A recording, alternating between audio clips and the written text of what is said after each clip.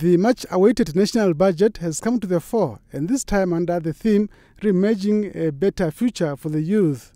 Under this motto, the budget put its main emphasis on social and health sector investment as a way to foster unity and build a strong Namibian house. As usual, the education sector continued to receive the biggest chunk of the national budget with an allocation of a combined amount of $17.3 billion. In keeping with the theme of the budget, we have put our money where our mouth is. In channeling the lion's share of the budget, 24.6%, to the sector that primarily serves both the youth of today and the youth of tomorrow. Nevertheless, we should never tire to strive for efficiency. And that's my plea to my colleagues. We should never tire to strive for efficiency gains, to ensure that such investments are commensurate with better quality outcomes for the benefit of the youth.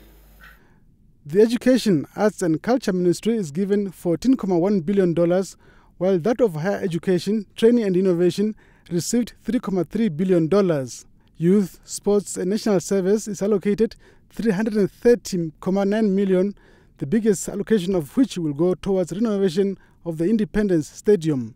Shimi said the ministry's funding is aimed at investing in current and future youth, and central government will try to ensure that these investments bring about quality returns. The sector dealing with public order and security will receive $12.6 billion. Judiciary will receive $369.5 million and a total of $1.1 billion over the MTF period, while the Anti-Corruption Commission receives $62.8 million and $188.5 million over the same period.